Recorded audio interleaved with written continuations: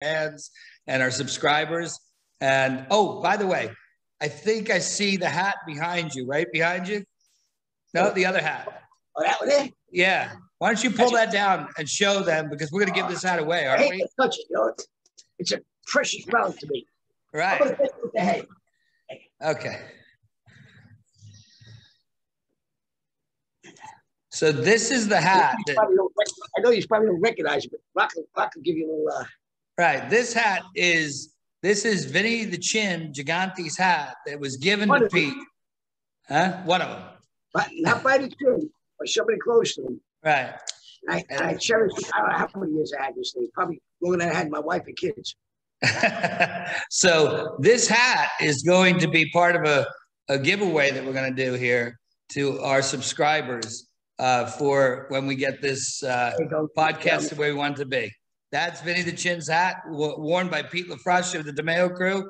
And that hat's going to belong to one of my subscribers our subscribers at one of these points. So we're putting Vinny back. And anything else you want to say while we say goodbye? Well, first, I want to say that Mr. Gigante, I always have a lot of respect for you. You were a man's man in this world that we lived in, and please don't feel. It was given to me.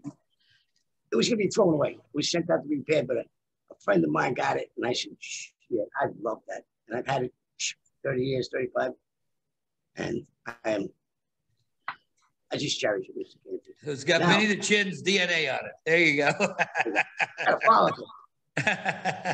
But to the ladies and gentlemen that are watching this, I'm glad you enjoyed the show, and I hope I'm giving you a little more insight on what really went on. There wasn't only the dark side. There was a lot of other sides that, you could appreciate.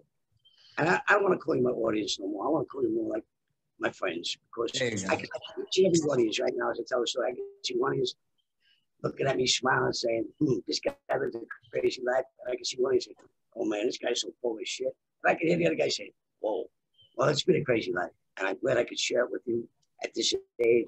I ain't worried about nothing. There you go. That's it. And so what we're going to do, as soon as this is over, we're going to go ahead and we're going to do a question and answer session with Pete and I. So stay tuned. We're going live, and we're going to do this. We're going to answer whatever you got about this little episode, and others as well. So we love you guys. Keep coming. Tell your friends. God bless. Sign them all up. God bless, guys.